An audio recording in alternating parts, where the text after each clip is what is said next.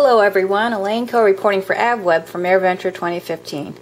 NASA's ongoing project developing ground collision avoidance software for pilots has seen great success starting with the F-16s. And after extensive testing in an unmanned aircraft and NASA Langley Cirrus SR-22, they brought their smartphone app to Oshkosh for beta testing with volunteer GA pilots.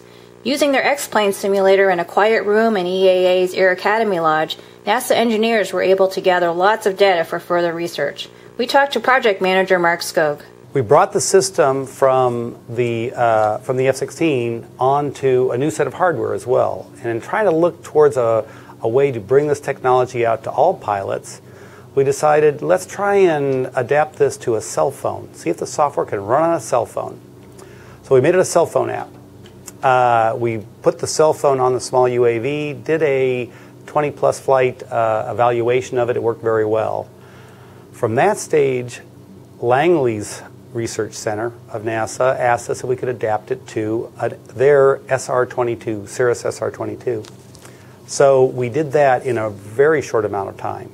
We decided to try to move towards a pure GA application.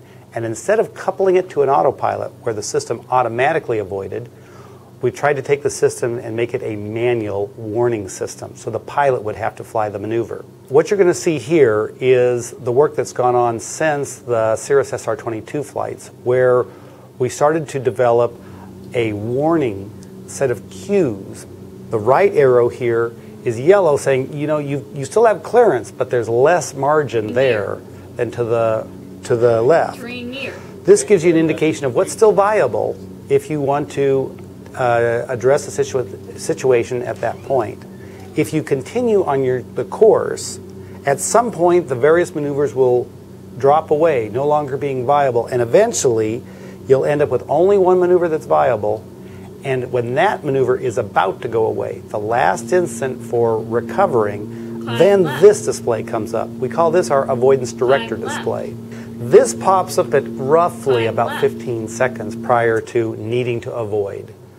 CFIT happens, a large category happens from pilot distraction.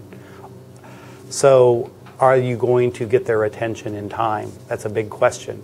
In fact, our primary objective in this design is to avoid nuisance warnings. EAA has offered us up the space for the week to do the testing, and we've been able to bring in a host of pilots from anywhere from 35 hours of experience up to 10,000. Large transport aircraft down to general aviation. So we can also invite the industry in to see what we're doing, because this is a new paradigm in how to address CFIT and how a system can work. There's a level of fidelity here that is far beyond the current systems that people are aware of.